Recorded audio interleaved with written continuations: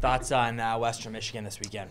Yeah, very good team. Very good offensive team. Plays fast, plays hard. Yeah, they're a hungry team. I watched video of them playing against St. Cloud, and yeah, they got a lot of things going. They got a lot of top scorers, a lot of really good forwards, big heavy D, jump up in the rush. They're getting good goaltending as well. So, they're playing good hockey right now, and we are as well.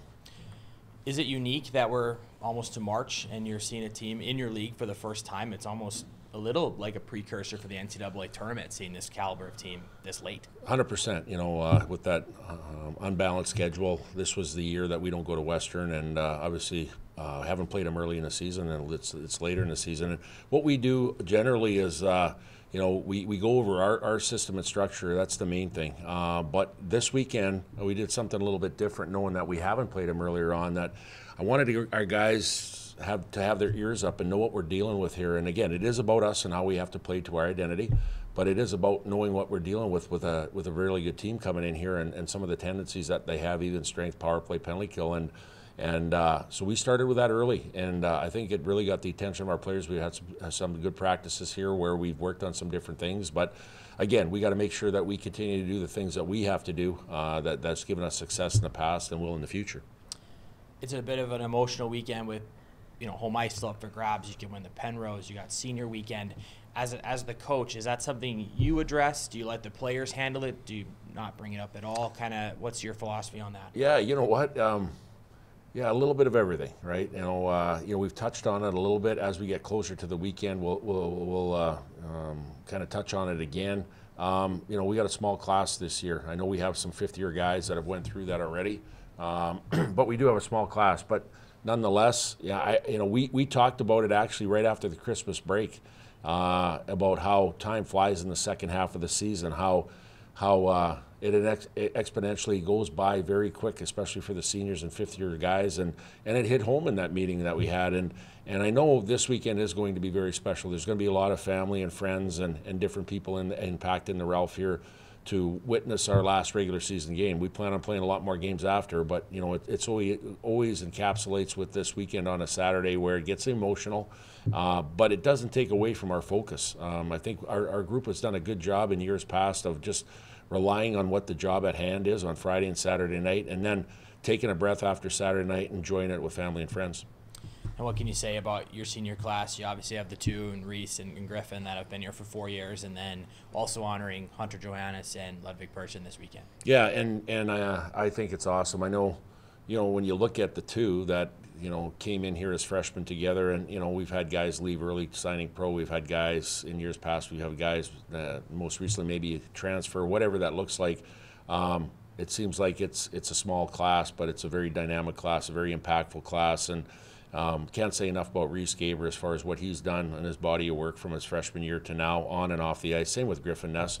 Griffin's path has been probably a little bit more up and down a little bit, but I'll tell you what, for him to be here and to make an impact in our program when he's in the lineup, it's a true testament to who he is and his character and his resiliency and what he is about North Dakota. And then finally with Hunter Johannes and Ludwig Persson, both coming from other programs, honoring Ludwig after his fourth year, it's very appropriate. Even though he's only been here one, he's made a huge impact. And then Hunter's always bled green, through his boyhood into adolescence into turning into a man. He's always followed our program, and to finally get honored as a outgoing senior, I think that's going to be something humbling to him and us as well.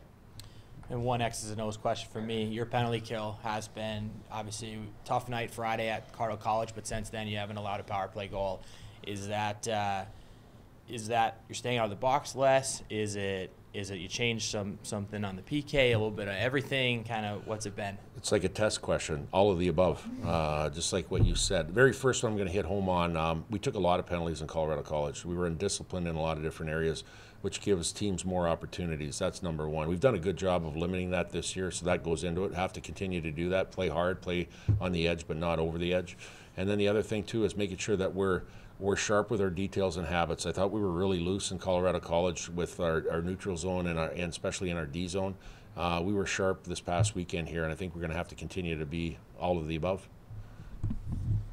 You'd mentioned addressing the team this week, but does it kind of feel like an NCAA tournament matchup just because of what both teams are playing for right now? 100%. You know, they're fighting for home ice. You know, they're fighting for, you know, staying in the national tournament and in a pairwise seed. They're fighting to be in the top 4 to have home ice advantage in the playoffs. So they're fighting for a lot. We are as well. Like, at the end of the day, we want that Penrose. Like, we want.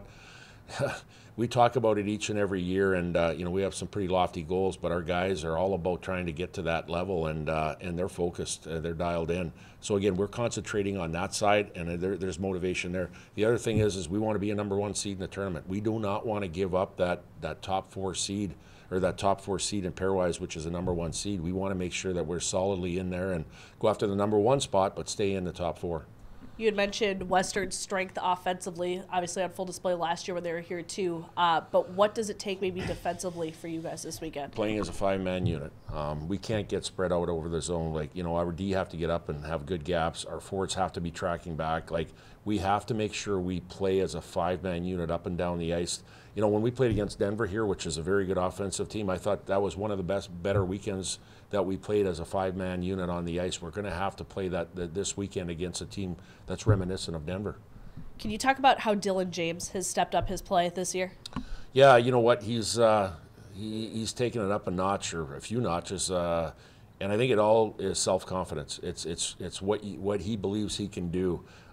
He's such a great person, such a humble person, and I think now he's starting to puff his chest out a little bit and feel it in the fact that, hey, you know what, I am a good player. I can make these plays. And, you know, when the game's on the line in the third period, to do what he did, to take a D on, taking him wide, going across the net, scoring that goal, and then the final one of, you know, making that quick hands play on a rush where the goalie's coming out at you.